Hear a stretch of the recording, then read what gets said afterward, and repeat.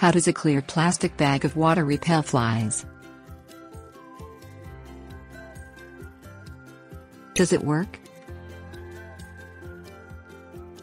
There are many folk remedies for fending off pests, from brown paper bags to keep the bees away to deterring slugs and snails through the use of beer traps at the base of plants. The efficacy of the bulk of these methods is up for debate, and the practice of filling and hanging clear plastic bags with water to ward off flies is no different. The question of how does it work should essentially be supplanted with does it work? There is actually no empirical evidence fully supporting or entirely debunking the water-filled plastic bag theory. However, the following are the most popularly presumed theories on why it might work.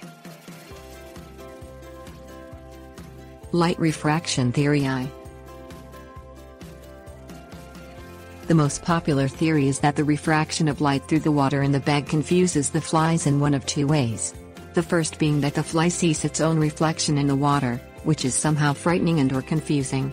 This keeps it away from your doorway, and by extension, out of your house. While this theory is certainly on the inventive side, it doesn't entirely hold water, so to say.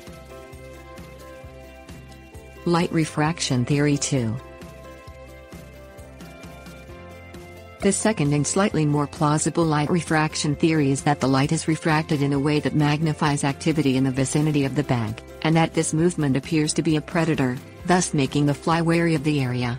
The plausibility factor is slightly higher for this theory, as it has a direct correlation to the fly's ocular physiology, relating to the fly's multifaceted eyes, though the theory remains unproven. In any event, many people swear by this method of pest deterrence, though science isn't entirely on the side of it being 100% effective.